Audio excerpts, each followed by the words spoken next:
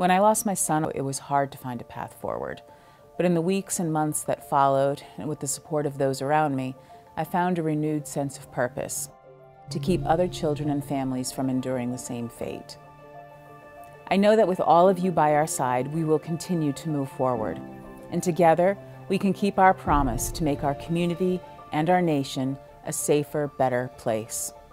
Without your passion, support, and dedication, this important and life-saving work wouldn't be possible. It's always difficult to face tragedy, but it's through your support that has allowed the life of my son and all the other children who were taken from us too soon to have meaning.